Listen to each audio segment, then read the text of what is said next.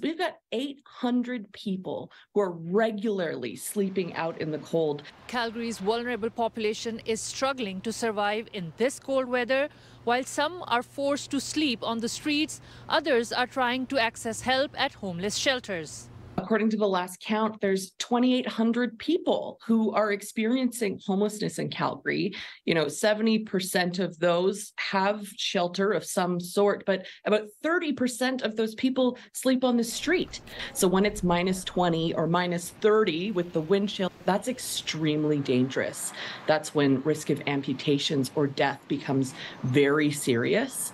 And we know that 30% of people experiencing homelessness say it's because they simply can't afford housing. Clinton Seibert, street-level supervisor with the Mustard Seed, says in the current cold snap in Calgary, the vulnerable on the streets seek more help than ever because some of them are still hesitant to access shelter homes, possibly due to a few reasons, including rules and regulations in place there.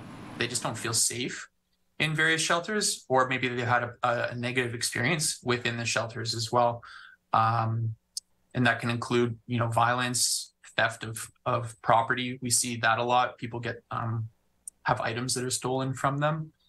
Or maybe someone just has various accommodations as well. They might have a friend who is able to get a hotel room, or a friend who's willing to let them sleep on the couch. Campbell says Calgary needs affordable housing more than ever now, not only to provide permanent shelter to the vulnerable, but also to help the city transform into a safe community. It's super important that not only do we have the support of all the levels of government, but also that people say yes when it comes to developing more affordable housing, because the things that Calgarians are concerned about when it comes to visible homelessness and safety downtown, and safety on Calgary streets, everyone is better off when they are provided with a home, and communities are better off when people are housed.